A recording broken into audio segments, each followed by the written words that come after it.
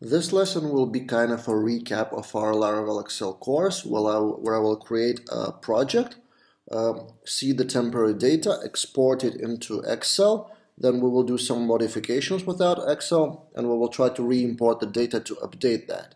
So here I have a really fresh Laravel project, Laravel 5.7. It's totally fresh, I didn't do anything, and let's try to seed the data first. Here I am in my PHP storm, and we will have default migrations of users, and we will fill the users tables with temporary users. And this is factory that comes with Laravel by default, and we can use it to generate, for example, 50 users. So we go to database seed. We won't create a separate seeder class for that. Just for simplicity, it will be factory user, not that user class. I think it should be app user. And so we have 50 users and we need to create them. And that's it, and let's try to seed it. Artisan migrate and seed. Okay, migrated successfully, seeding successfully, and let's see what we have in our database. Users, 50 temporary fake users, and that's good. We will have the table, and then we will have to export it into Excel and then import back. Next, what we will do is do make auth, but not because I need to log in and register, but we will reuse the template. We'll use the login template into our page. So we will have resources, views, customers, for example. No, actually auth login. We will save it as views customers blade. That's what I usually do just to avoid any non-design pages, so it has some design.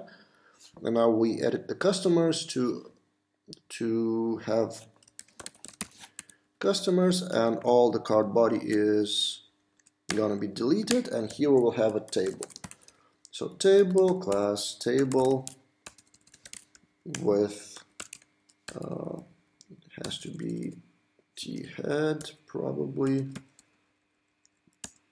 So row for header. So first, no, name, actually name and email for every user, and then t body will be for each, or actually for else. I like to use that for else users as user, and for else, and then empty.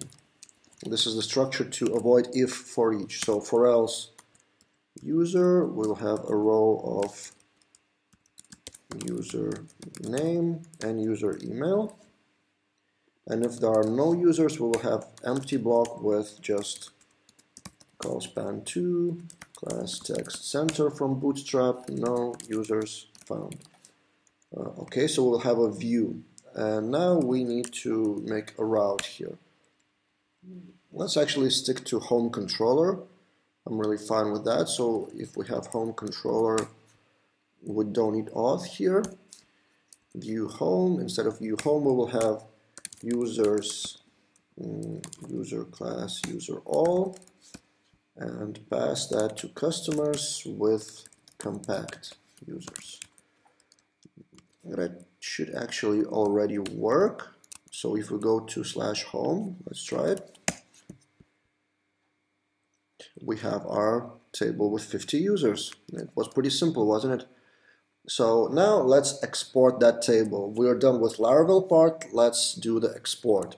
To do that, we will install the package Laravel Excel,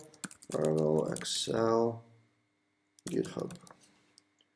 Or actually, let's do the official documentation. It will be pretty quick. So installation, this. Currently the version is 3.1. And let's install that. It will have some other dependencies, and let's wait for a few seconds. Okay, we have it installed, and now let's generate our first export file. PHP Storm is shouting with indexing. No worries. So artisan make export, and we make customers export class, and binding it to model user. Actually, we don't have customers, we have users here in this example. So users export and model users. Model user, okay. And by then we should have a file app exports user export user all, and all we need to do here is to add another route. So for example, export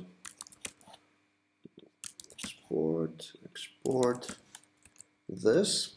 Then in our blade file we will have a link, for example, export route export class button primary with a break and export to XLSX. This, and in controller we will have export method. Export, and we will use that class. So it will be return Excel download. The class will be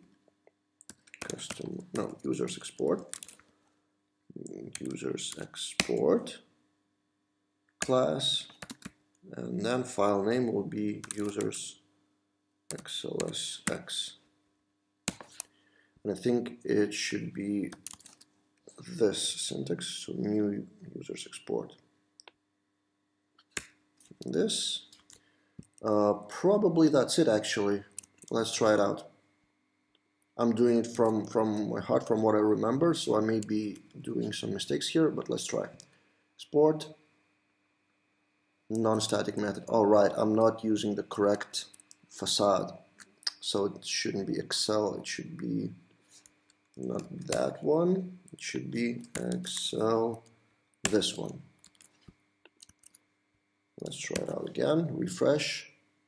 Yay, we have file downloaded, XLSX, and it's working. So we've exported. Right, so we have exported XLS file. Now let's try to change some data and re-import it back. So to do that, in our table we will create a form. So add this, let's add a separator here as well, and we will add a form to upload the file. So form action will be route import, which we'll create later.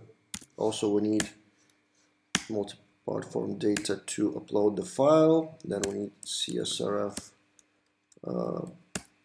token, and now we need to have a file input type file name import file, and then input type submit value import. Also we need to specify method post. Import, how does it look? Probably will show errors now. Home root import not defined, of course. So we will have route post, import method, and route import. Okay, refresh. Yep, we have a file and we have a button import. Let's style it a little better to have button, let's say button info. Okay, and now let's take care of that import thing. So by default we will have another class to do import. So PHP artisan make import users import, again to the same model user. Generate it, and let's see what is inside of that class. Oh, that's export, sorry, import users import new user, and then we specify, so name will be row 0, I think, no, row 1, right, row 1, so this is index 1, 2, and we don't need the timestamps, so name will be row 1 and email will be row 2. The problem with that, however, is that email is unique by default in Laravel, so we would have errors, but actually let's try that if it works at all. So let's try to use that import. So we do Excel import. We need that file name, users import, and instead of file path, it should be request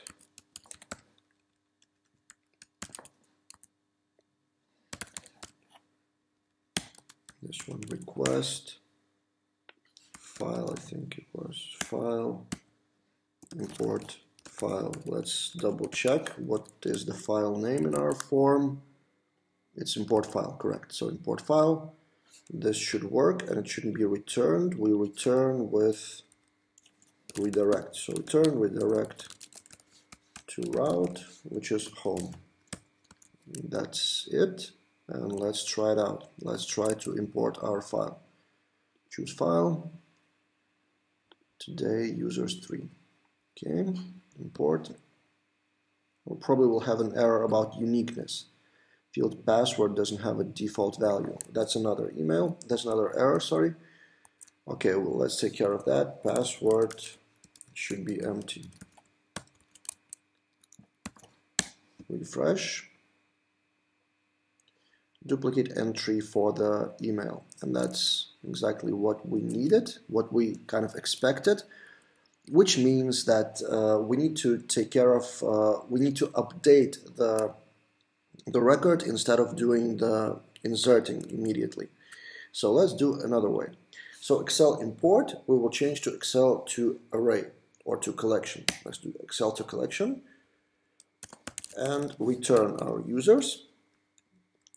And then we will do some manipulations with it. So dd users, and it should contain our 50 items. So yeah, collection out of collections. Great. Now let's go for each users as user. For example, let's do this one, user name. Actually, does it contain the name? Let's try. Let's see. No, it's 0, 1, and 2. Okay, so user 1 and user 2. Users 0. So first element. And now we have, yeah, now we have email and name.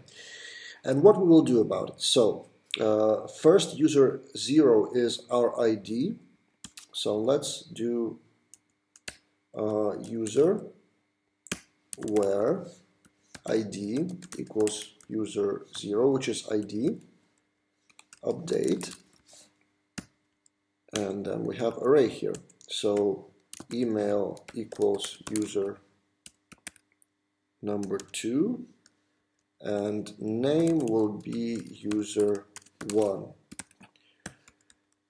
Right, so we update those, and let's try it out with changes. So for example, let's click back. We have a home here, and let's change Marissa Collins' name and email to something else and re-import back. So Marissa Collins Jr. and example.com, let's change it to example.org. And let's, yep, we have a save here. Oh, that's numbers, we probably need to export to Excel. Next, users updated, it will be users updated Excel. Okay, and let's try to import it. So users updated, it doesn't have extensions. I hope it works. It's loading something, and it refreshed back, and as you can see, Marissa Collins Jr. and example.org, that is exactly what we needed. Let's check in the database. We refresh the table, example.org, Jr. and updated ad should be updated. Actually, it updated all of the records, so probably we should check if there are any changes. So we shouldn't do blind update, we should probably check if that is not equal.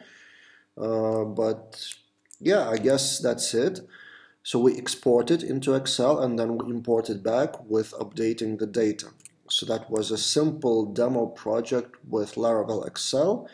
As we can see in this course, throughout this course, in previous lessons, there are much more capabilities of that package. And I hope this course was really useful. For those who haven't watched all the videos, please, I encourage you to do that.